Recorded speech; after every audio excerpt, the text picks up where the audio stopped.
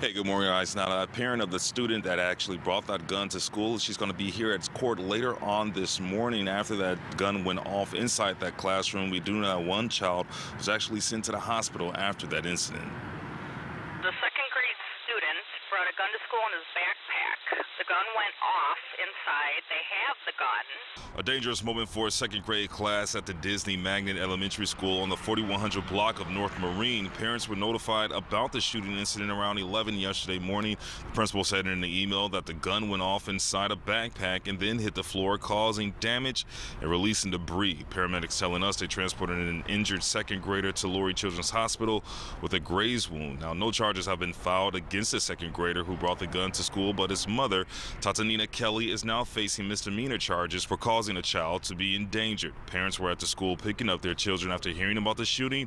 They tell us a situation like this could be avoided, but it first must start at home. The community's got to be more together, and it's got to be at home with the parents.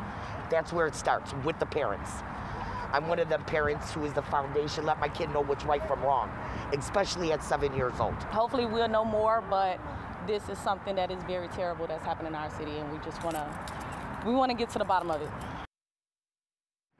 And some parents told us that they're not going to bring their kid back to school just yet. In the meantime, we know that that parent is actually charged with a misdemeanor, so she's expected to walk to court later on this morning. For now, we're live in South Loop. I'm Glenn Marshall, WGN News.